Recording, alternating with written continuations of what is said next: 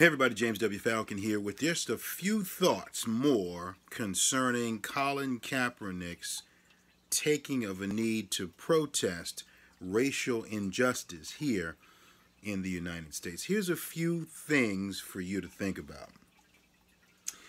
There's always been a justification in America for the mistreatment and the murder of people of African descent. Always. There's been the social case made that basically just flat out denied persons of African descent the same privileges as whites for reasons such as things like the Maryland Doctrine of Exclusion, where there were a set of rules put in place that persons of African descent were to be subjugated to white authority. We were to be denied certain privileges. We were not able to enjoy the fruits, the same fruits that white people did in America at that time.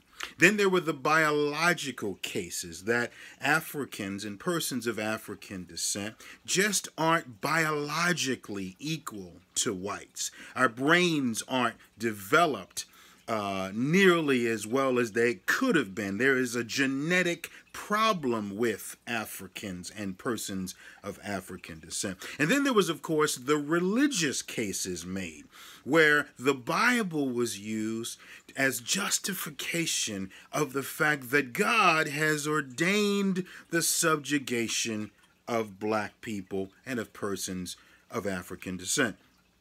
And then there were the narratives that began to run. The fact that Africans and persons of African descent possess certain criminal tendencies, which ironically began after slavery was abolished and coincidentally after the passage of the 13th Amendment. Do you know why that is? It's because in the 13th Amendment, it specifically says that slavery cannot happen. Except that under the case is if a person is duly convicted of a crime. Then and only then is slavery permitted. So the very laws that were put in place had within themselves certain loopholes. And that began the narrative, my dear friends, of the criminal tendencies of African Americans. Because we were physically freed from plantation and slavery. And the pursuit then was for us to be apprehended and convicted so we can get put into a system that would perpetuate our slave labor.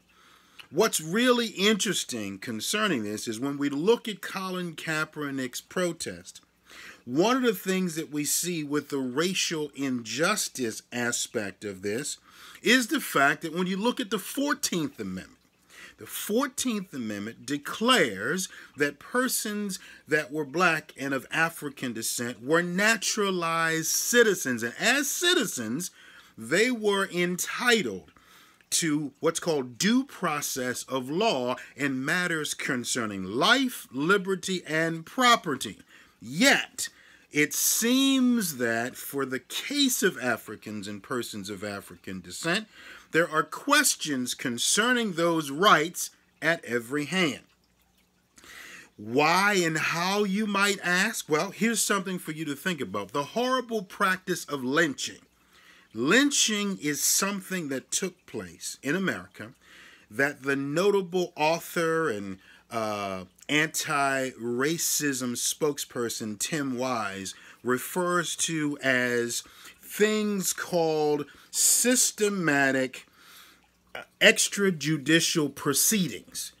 And they were the things that took place where a black person would be hung on the basis of an accusation. The problem with that is that the 14th Amendment declares that a person be tried and then convicted, but these extrajudicial activities didn't allow that citizen the right to have the rights extended to him that the Constitution says he or she should.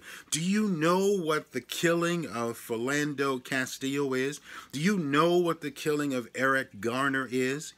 It is, according to Tim Wise and others, another in the series of extrajudicial proceedings. Regardless of the accusation, those persons should have been delivered into a system which provided for them the opportunity to stand trial. And instead, they were murdered. And do you know why they were murdered? They were murdered because the same narrative plays out. It was a justification of some sort. For Trayvon Martin, it was, I stood my ground. For Eric Garner, it was, and for Philando Castile, it was, well, I feared for my life. My safety was at stake. My dear listening friends, the narratives haven't changed. There have been some substitutions in the wording, but the narratives are the same. And what's sad is that the very laws that have been put in place have loopholes. And sometimes, as most of the time, practically all of the time, when it comes to Africans and persons of African descent here in America, those very same loopholes, when it comes to us, are always exploited. The thing that I want to leave you with tonight is, since we have been released from a physical slavery, we have suffered under a much worse kind of slavery. It's one that is constitutionally initiated. The very loopholes created in the laws have been pursued fervently, found, and exploited as it relates to black people and persons of African descent. Do you want to know why Colin Kaepernick has taken a knee? Do you want to know why that black people feel so passionately about this issue of equal rights? Do you want to know why there was a civil rights movement? Well, I'll tell you why. It's because we fought wars. We fought wars for our freedom, only to come home and not have any. We have sat in, we have stood up, we have taken knees, we've done protest at lunch counters, we have been denied the right to water fountains and other public facilities and accommodations, we have been denied the rights to vote. We've gone to the White House, we've marched on Washington, we've even taken a knee in modern day sports arenas and events.